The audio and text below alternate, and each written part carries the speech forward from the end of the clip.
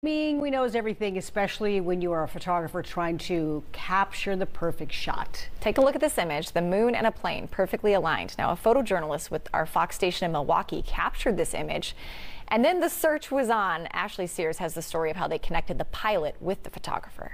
Alyssa Miller is often happiest when she's up in the air.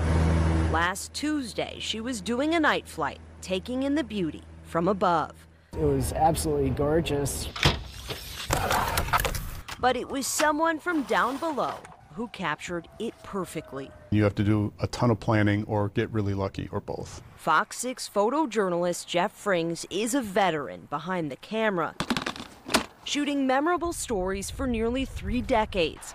He's been snapping still photographs even longer, but never anything like this. Just waited, had my finger on the button, and blasted away and took, I don't know, 6, 7, 8 shots as it went through the moon. The outcome from his West Dallas backyard was better than expected. Looked at the screen and said, I can't believe I got it. He posted the photo on Facebook in the Fly Wisconsin group trying to find the pilot. So I saw this picture. I'm like, oh, that's a really cool picture. The post that included the time, direction, and plane went viral, with hundreds of shares and thousands of likes. I responded to him, and I'm like, that might be me. It only took a day for them to chat.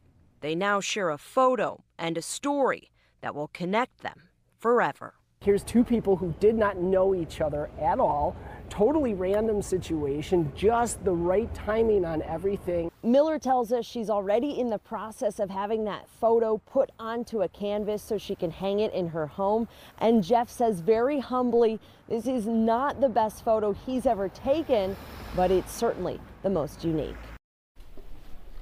Right place, right time. That is cool.